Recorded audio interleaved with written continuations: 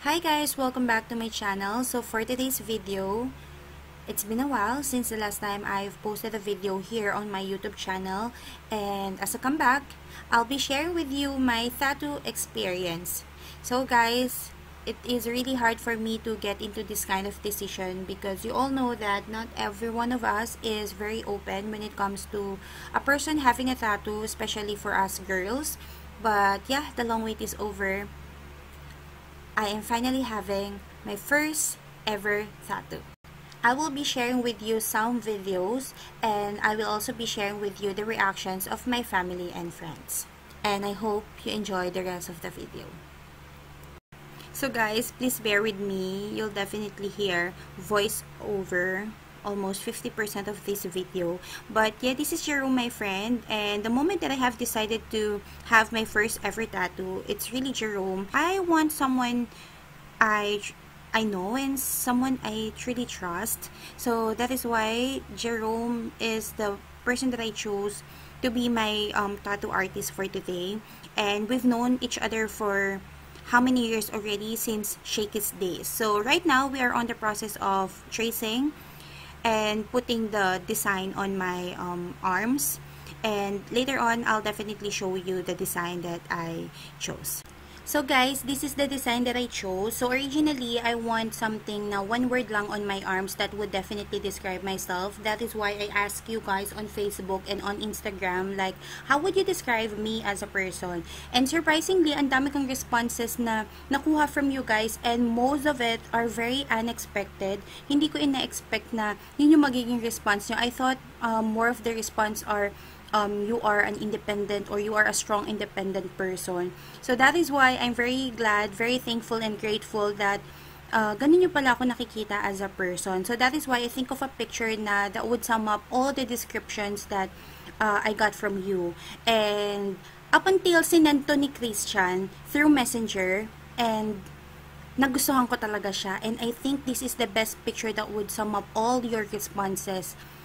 So that is why, as you can see on the picture, it is a woman, a representation of a woman, wherein dun sa head area niya is my plant or my flowers, because this is a woman who still continue to grow, continue to learn, and continue to blossom. So definitely, I think this is very 100% a representation of myself, because even though people see me as a strong independent woman, I'm not that strong because I still have battles to fight, and I'm not really that independent because I still need you guys, my friends and my family in my life.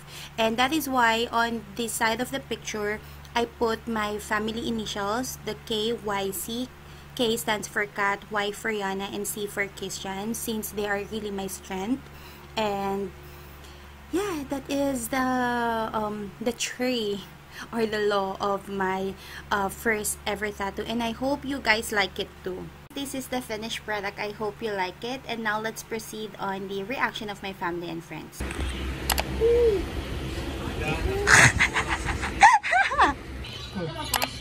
Papakita ko sa'yo. Ano na naman yan, te? Naglalaro ako. Tignan mo, focus ka sa akin. Sa akin ka mag-focus. Ayan ka na naman, te. Ano na naman? Hindi! Basta may papakita ko sa'yo. Sa akin ka mag-focus. Pwede ka na. Gustahan ako yan. Iniwala akong totoo yan. Te, ayaw mo maga-maga pa, te, oh. Oo. Mabula-mula pa, te, oh. Ano? Yan na. Ano yan? Ano to? Tato. Patignan niya. Hindi yan nabubura. Hindi, bawal galawin! Masakit yan,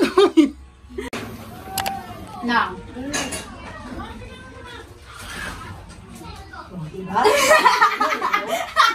Ano yan? Bakit? Wala. Hitiara. Nagmamadali ka.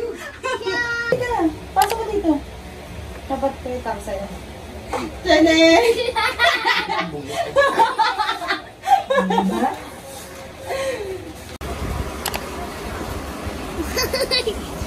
Tingnan mo. Binablog mo ako, ayun ka. Ano?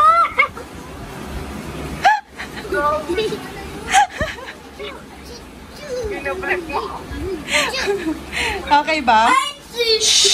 Weh, ikaw ba? Gagi, tignan mo maigi, magapat eh. Kinakain yan. Ito na, Inom ka din. Ay, ano yan? Nagpatato ka? Oo. Kaya ka ba? Oo. Ala, sana all. Ang ganda. Natingin tayo. Tato ni Ate Kath. Asa ano yung ganda? Ano? Kinakabahan Oh, naman yan ako din kinakabahan. Bakit? Kinakabahan din ako. Ano? Ipapakita ko sa'yo. Ready ka na? Ano mo, buisit ka, Kat, ha? Ready ka na, te? Oh. Chanel! Ay, buisit ka! Sabi ka na, magagalit ka eh. Buisit ka talaga, pasaway ka! Nagpatato ako kanina. Ulo, lagot ka Uy, alam niyo to na ate. Hindi naman ako magdidesisyon mag-isa. Nagpatutungsi ka! Nagpaalam ako. Andiyan ka pala! Hi! Nasaan ka? Nasa Quezon? Oo! Bakit sabi ni ate, charm? Wala ka ba? Nagpatato. Alam mo yun, bakit ba ayaw niyo maniwala?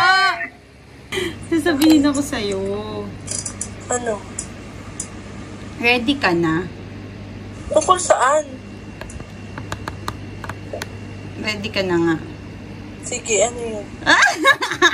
Gaga ka, kinakabahan ako sa'yo, ah. Oh my God. Ano? Ready ka na? Eto na. Chanel! Oh. Saan yan? Saan ka? Sa bicep. Alam ni Chan? Oo. Nagpaalam ako mga after 2 years. Ang ganda. So, anong ichichika mo? Eto na! Nagpatato ka na. Oo, nagpatato na ako. Gagawin si Bibi yung una kong tinawagan, si Bibi. Tapos tawagan daw kita. Pero alam ko may chat ako sa'yo kanina talaga eh. Bro, parang ganun. Oo nga, meron nga. Ayun. Chanel! naman, prank. Ganyan, itsura, tsaka. Puti ka sa lahat ng pinakita ko, ikaw lang sabi ng tsaka. Ba't dyan? Maganda yung tatubis, pero bakit dyan? Nagpatato na, mi. Ay, kasi maputi Pero tong... maganda yung tatubis. Maputi itong Ano area ko eh. Maputi itong balat ko dito. Alam mo, ano yan? Ay, nagpatato ka na? Oo. Real quick. Oo. Ang ganda. Kanina. Anong reaction ni Nino?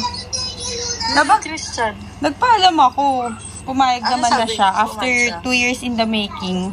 Uy, ang ganda po na real quick. Ang kulit mo naman po pala. Impulsive decision maker. Chanel! Ano yan? Ah, tato! Tato ako. Kita mo?